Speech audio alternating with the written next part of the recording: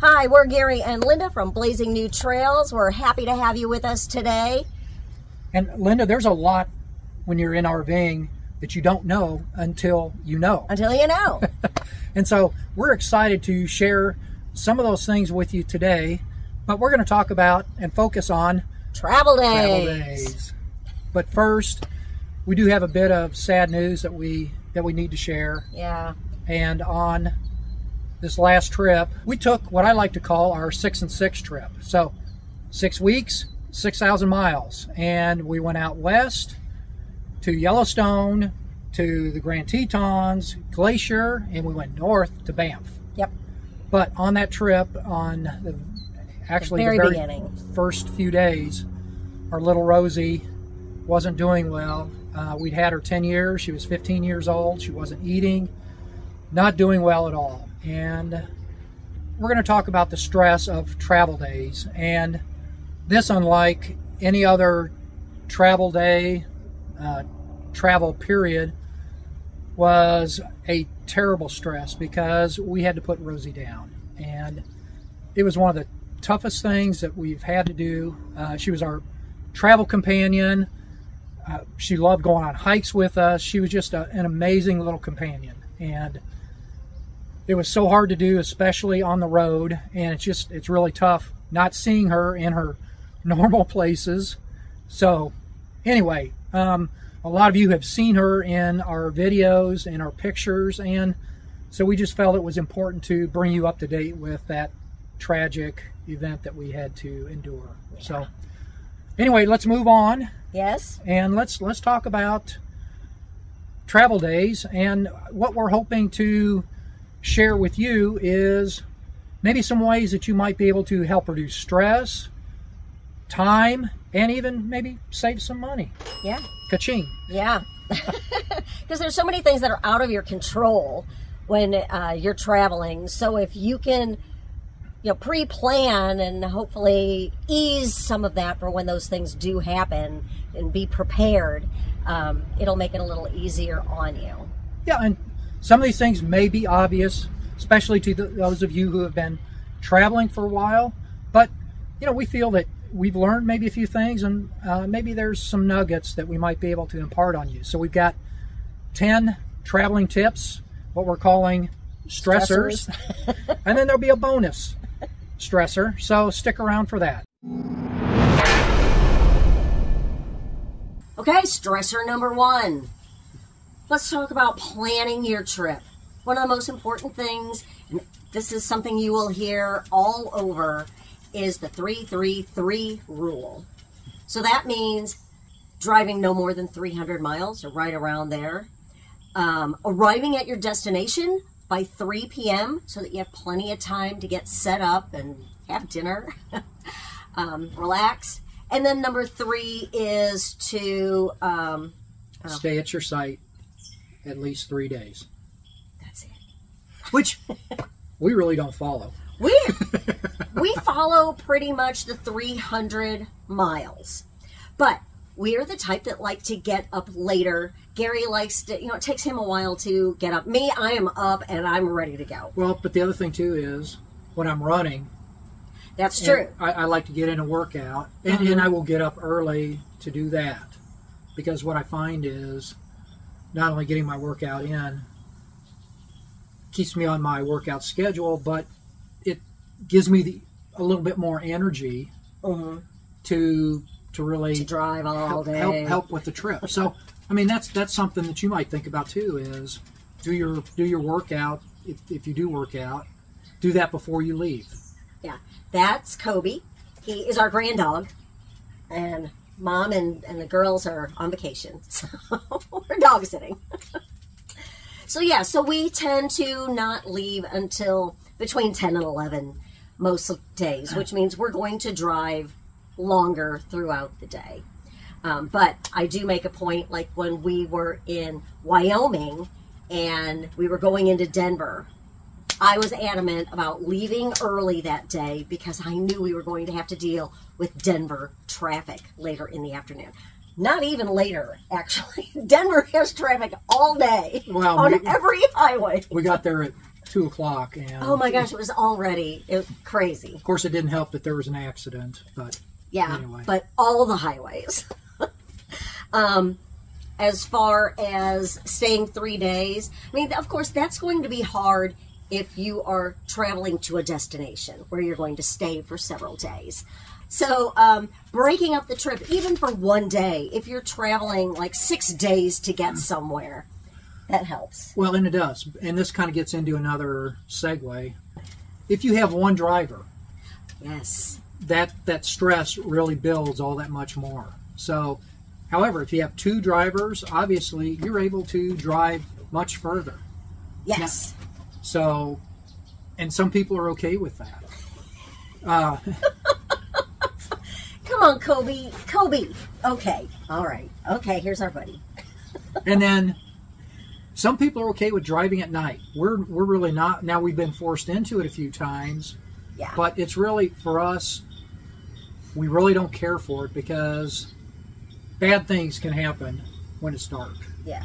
Now, it's harder to see the road, too. It is. Now I think the other side of that, too, is maybe there's less traffic. So, I mean, that's a little bit of a benefit. But for us, I think the disadvantages really outweigh the advantages. Yes. So we just prefer not to. Right. And, as far as limiting your time, in your drive time, that is, some people prefer to step on the gas pedal a little bit more. But we've got a later segment that we'll talk a little bit about that, and we really prefer not to speed. Right. Okay, stressor number 2 is having one campground to stay in versus multiple campgrounds when you're in a certain area. For example, we are going to be traveling to Oregon next year, and we're going to do the coast. And there's several different small towns along the coast that we would like to see. So we're going to start at the bottom because we're going to go to Redwood National Park first. Then we're going to go to Florence, and then Newport, and then Cannon Beach. So come to find out, I was planning that you have a drive day, 2 full days to see a place, explore, then another drive day to travel, or 2 explore days, etc. So I thought, well, you know what? Florence and Newport are pretty close together. They're about 90 miles apart, I think. And I thought, well, why wouldn't we stay in the middle of those 2 towns, somewhere in between, and then just leave the camper there. That way you're also not putting more miles on your camper and trying to get in and out of little towns and whatnot. So just park your camper in one place and then go north and visit for a day. Go south for a couple of days, back and forth. And just put the miles on your truck and not on your camper too, and having to hitch and unhitch. And save a little bit in gas. A little bit of gas too. Because you're not pulling your camper. Right. And the wear and tear, obviously, on the camper. And then just the stress of hooking up and, just kind of dealing with that. It's a lot easier to get around some of these small towns in the truck versus the truck and the camper. Right. Okay, stressor number 3.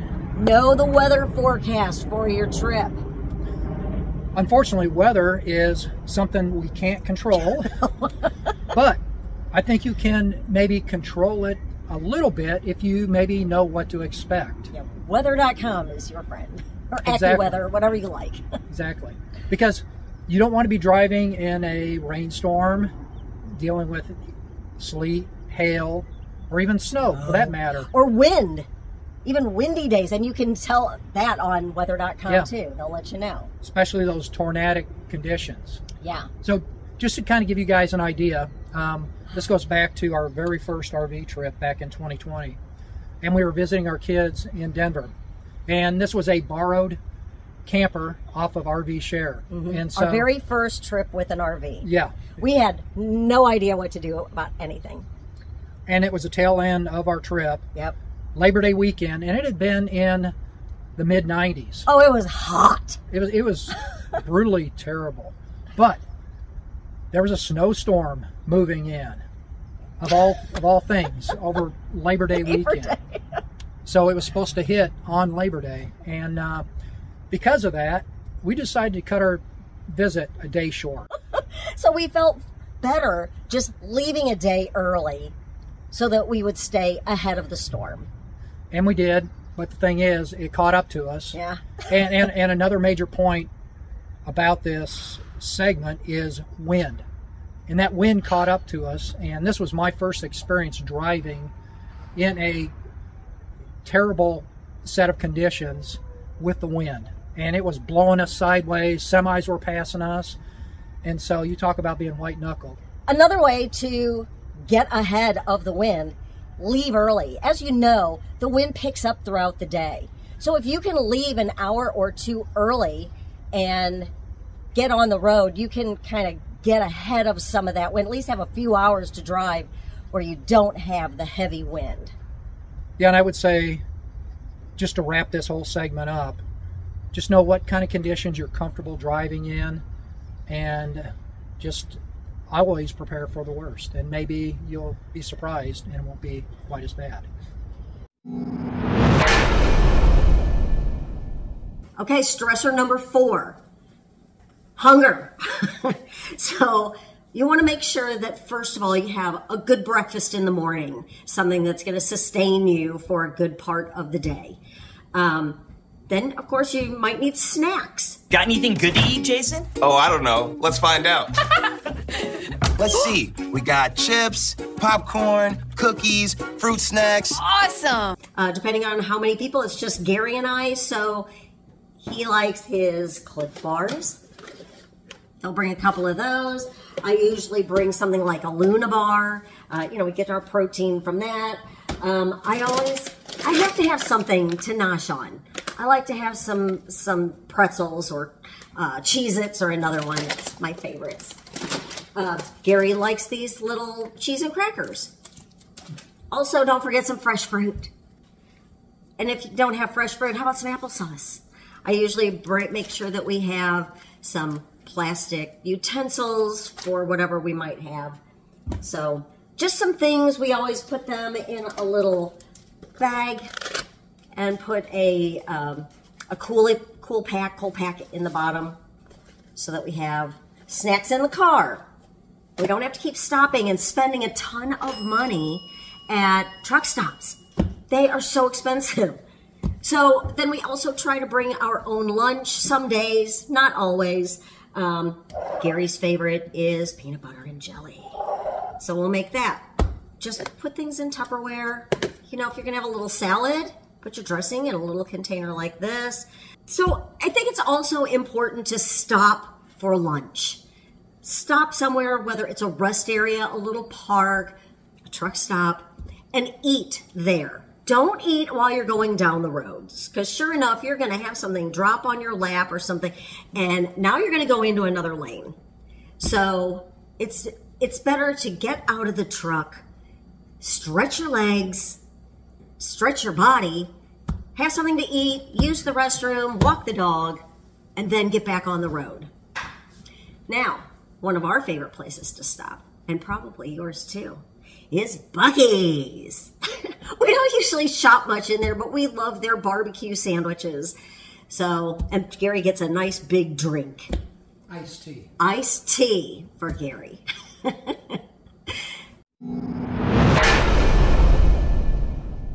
Okay, Gary, stressor number 5, consolidating pit stops. We want to make the best of our time when possible. Maybe consolidating your potty stops, gas stops. Dog walking. Maybe you got to walk the dog. Because with your dog, we never know sometimes what schedule they're on. Right. Funny thing with Rosie, we would always know with her. She'd be pacing in the back seat. And then food. Got to have something to eat, too. Yeah. So if you can consolidate as many of those as possible, that'll help with your stress of, oh my gosh, I have to stop again. I wish we could all be on the same time schedule, right? For our potty stops. Unfortunately, sometimes nature doesn't allow that. Right, but, right. Every now and then there's times when we can take advantage of that and use it to our advantage. Right. Stressor number 6. And while we're talking about consolidating stops, let's talk about making efficient stops for gas. Yeah. Now, we made this one kind of on its own because we feel it's really important, and that's really a good opportunity to maybe save some money. You know, I'm the one that's the driver in the family, but Linda plays a crucial role. Yes. Because she's my co-pilot. She tells me where to go when I'm driving and not. But I like to use our Ford F-250 has a gauge where it tells me how many miles of gas that I have. Now, sometimes it's not always accurate, but usually at about 100 to 125 miles, I'm telling Linda that it's time to start looking. And that way, she can get on Gas Buddy, she can get on iExit, Mud Flap, and start looking for that inexpensively priced gas. You know, now, inexpensive. What it is. When it's possible. But the other thing, too, is we don't always stop at a truck stop like a Pilot or any of those other guys because they charge an outrageous amount. So there's times when Linda might find a great price, but she's also using her Google Maps to go to the Street View and seeing if it's something that we can fit into. Yes, because we have had an instance, only happened once because we learned our lesson the first time of going somewhere. It was off the road, a mile or so down the road, and it was a little mom and pop place, and their awning was really low, not much space to get around the gas pumps. So, you know, it took us a 10-point turn to get out, I think. We almost didn't get out. So iExit is good for food stops and for gas. If you've never used it, you should give it a try. It's free, and you can see what's coming up. He'll tell me I have 100 miles left. So I'll tell him, okay, in 45 miles, in 70 miles, there's a gas station with a lower price gas. If it's a windy day... Yeah, that's the one caveat. Yes, then you really have to be careful because your gas goes, the monitor or whatever, goes down so fast. With the wind, make sure you allow yourself a buffer. Yes. Because sometimes it can really play havoc, and what you think you've got as a reserve isn't going to be there. So have several options laid out. Oh, stressor number 7. And this... Oh no! This really can be a huge stressor because we're going to talk about terrible roads. Yeah. And we know how terrible roads, we hear about RVs being an earthquake on wheels, and that's true without the terrible roads. Yeah. But when you've got the roads that are in deplorable condition, it just really adds to the havoc that you can place on your RV. On the inside too, because by the time you park somewhere and you go inside and you see the drawers open and things that have flown across the room, and yeah, it's not good for your RV. But I mean, we really don't have a lot of control over it except for trying to move out of the way as much as you can. So, you know, some of these roads, and we've gotten familiar with some of them. We have our favorites. Yeah, at the top of the list because we've been out to Denver several times because that's where our daughters live. The eastern side of I-70 is just, there's probably about 15 or so miles. It's just absolutely terrible. Yes. Then you've got the eastern side of Albuquerque on 40. And then we just learned about a new section because we were in Quartzsite this past winter. Quartzsite, Arizona, which is on the far western side of Arizona. And that's I-10. And I mean, I-10 was so bad, everybody at the rally was talking about it. So how can you compensate? Well, one is obviously to slow down a little bit because the slower you're going, the less impact your truck or your vehicle and your camper are going to take. The other thing I'd like to do too is I like to watch the vehicles in front of me just to see what they're experiencing, because I'm always looking for a line on the road, not a real line, but just a line to drive on that's going to give us maybe more of a clear path to get past those potholes, the patch jobs that are sometimes so terrible. Yeah. Or I'll move into the other lane if I can, because sometimes that might be in better condition. It always seems like the right-hand lane is just in the worst condition Yeah, ever. because it gets the most traffic. Yeah, and it gets the most semis on it too. Yeah. The other thing is when you're coming up to an overpass over a road that's below you, I'll tell you what, it's never flat. Yeah. You always know that because you go up and then you go down every single time. Yeah. The seam between the road and the bridge just never seems to be level. And sometimes they're the worst. Yeah. So make sure you're on the lookout for that, because those can really be a huge surprise. Yeah. Great roads in our country. Thank goodness for the infrastructure bill.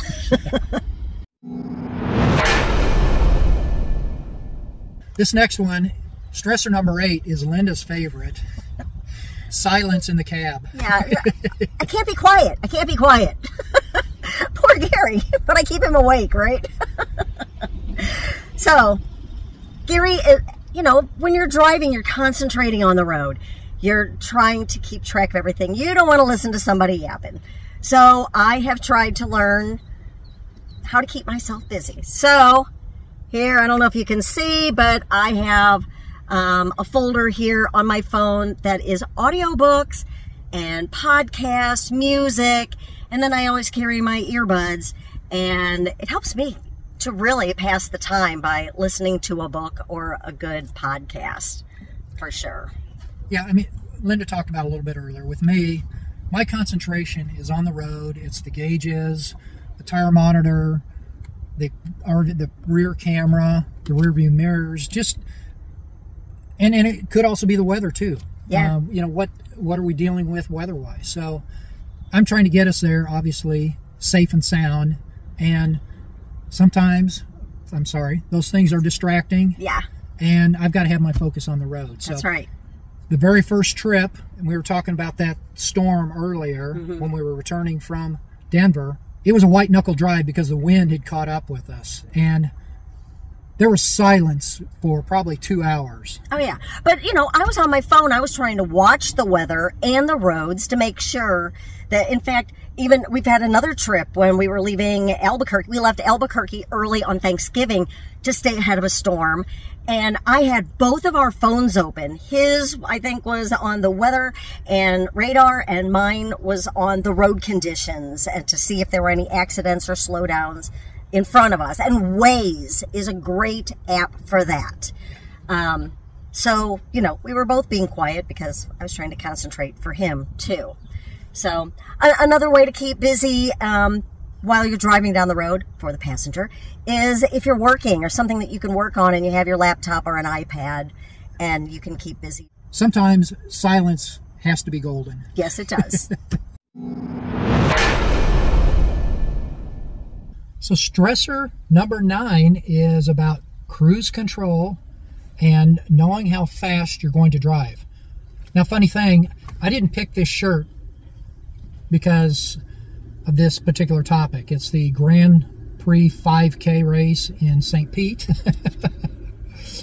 But with cruise control, with me, I don't like it when I'm pulling a camper because I like to be in control. And what that means to me is, especially if it's a kind of a hilly road, I like to be able to drive a little bit faster down the hill, and then with the oncoming hill, use that momentum, take my foot off the gas a little bit, and use that momentum to get up that hill. So I guess it's, in a way, it's my way of saving gas, getting better gas mileage, and I just don't like having a cruise control do that for me.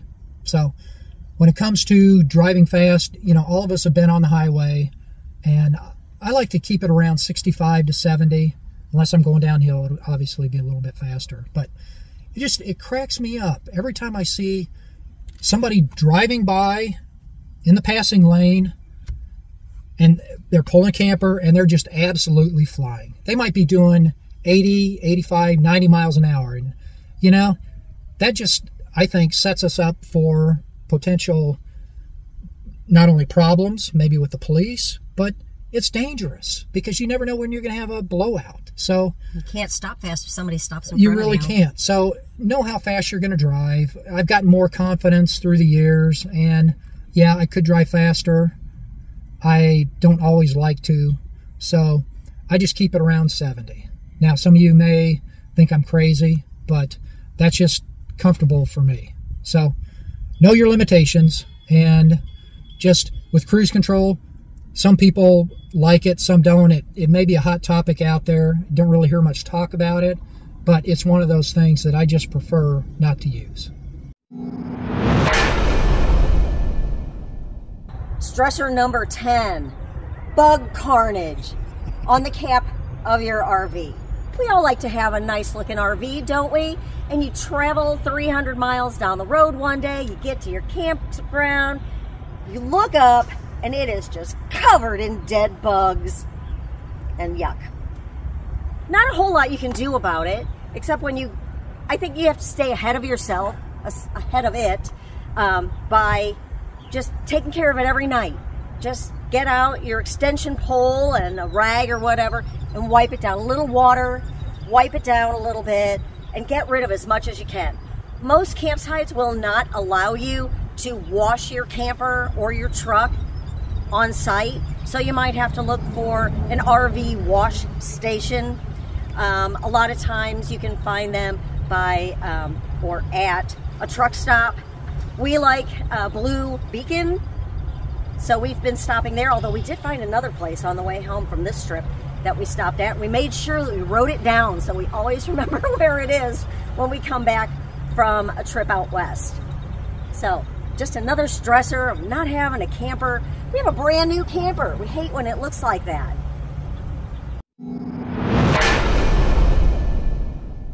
Okay, let's talk about that bonus stressor and flat tires. And what am I holding in my hand? It's the sensor that fits on your tire to help you know what your tire pressure and temperature of the tire is. Why is that important? Well, that's going to fluctuate during your trip, and sometimes maybe you've run over who knows, a nail, whatever it might be, and you've got a slow leak. And that's one of the things that happened to us several years ago when we were in Pigeon Forge. We were on I-40, and all of a sudden our TPMS system just started going off. And the first thing you really have to think about is, do I have time to move to a safe location? Sometimes you might not, and the only option you've got is getting off on the side of the road and dealing with the traffic. Fortunately for us, we were able to drive about 5 or 6 miles, get off at the exit, pull into a gas station, and safely inflate the tire to get us to our campsite, which was about 4 miles away.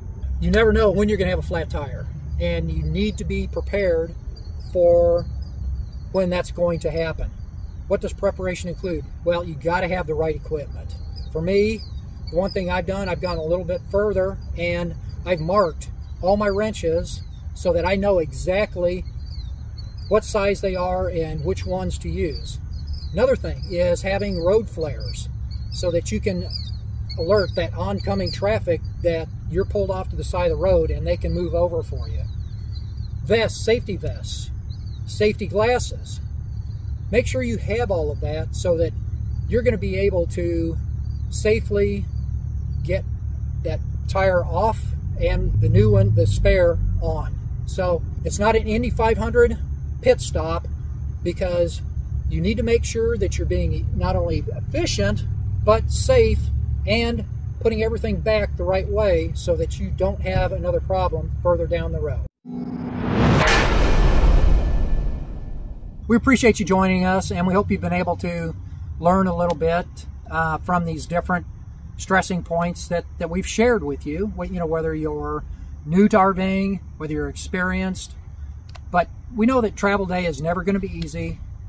Some days are stress-free, while others really aren't. And sometimes you also, no matter how much preparation you do, there could be that construction that's lurking somewhere out there on the roads, or maybe there's an accident that somebody's had that you're going to get caught up in. But whatever you can do on the front end to alleviate some of the problems that come with RVing and travel, you're going to be further ahead by taking all of that into account. So what do you think? Have we helped you at all?